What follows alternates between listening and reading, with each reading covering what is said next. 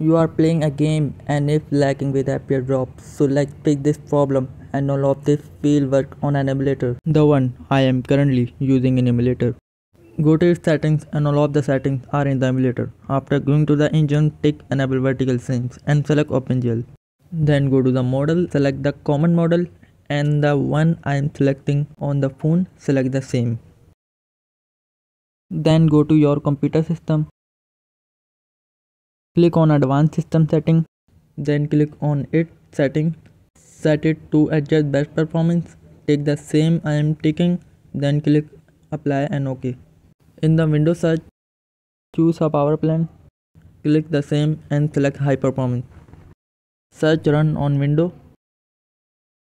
click on it, type temp,